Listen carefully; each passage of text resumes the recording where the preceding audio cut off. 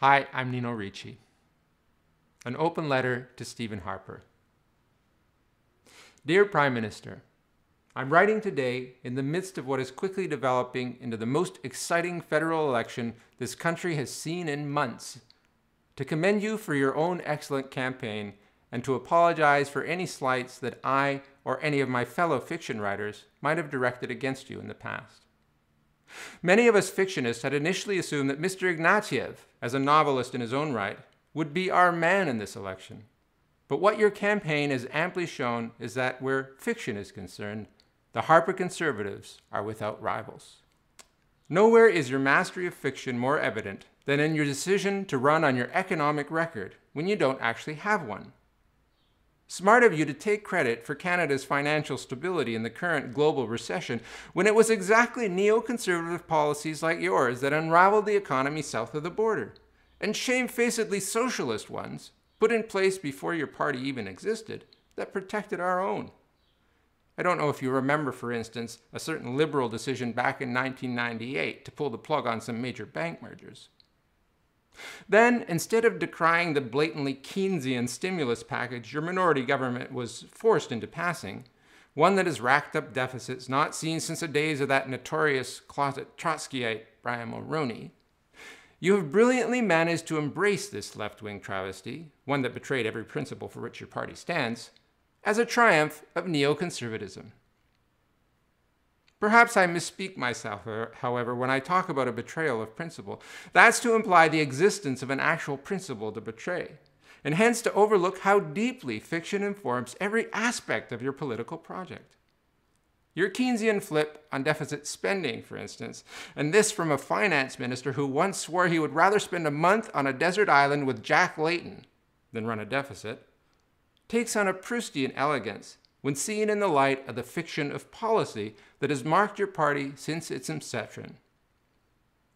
We all remember your boldness in throwing out years of work on setting up a national childcare program of the sort they have in developed countries, and instead offering families cash for their kiddies to let the grandparents look after them or the unlicensed pedophile down the street.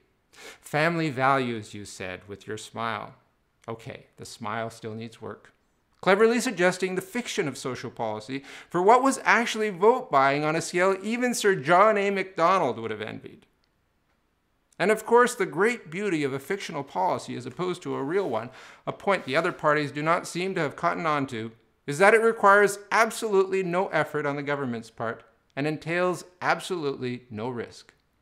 Instead, every year families send money into the government in the form of taxes, and every month the government sends a tiny bit of it back, the only cost being the massive bureaucracy required to keep all this machinery in motion. Over the past 5 years, you've employed strategies of this sort on every front. For vote buying masquerading as policy, nothing has beaten your GST reduction. Why don't the other parties think of these things? Why are they always going on boring rants about healthcare and the environment and education as if these mattered more than extra cash for a new flat-screen TV? While your Law and Order campaign has taken fiction to heights even Dan Brown has not dreamed of, employing tax dollars you don't have and amounts you don't know to achieve results that are unproven against a threat that doesn't exist. A recent study into corporate tax cuts showed that, contrary to your party's view, corporations tend to hoard tax savings rather than create jobs with them. Confronted with these facts, your finance minister, Mr. Flaherty, admitted they made your tax policy a tough sell, but said he would stick with it because corporations and experts liked it, and, quote, most importantly, because it's a confidence builder in Canada and a way of branding Canada, unquote. Clearly, Mr. Flaherty has studied the art of fiction at the feet of a master, showing here how even logic is no obstacle to the expert fictionist.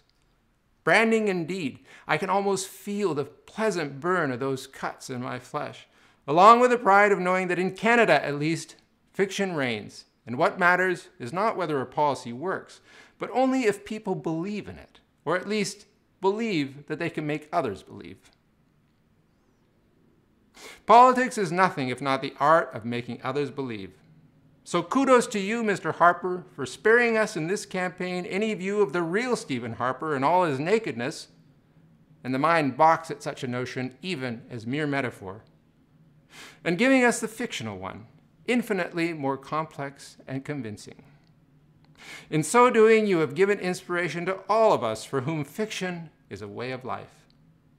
Let me end then with my own fiction, namely my hope that on May 2nd you get the majority we all believe you deserve. And we can look forward to the spectacle of 5 more glorious years of the Harper government, formerly known as the Government of Canada. Sincerely, Nino Ricci.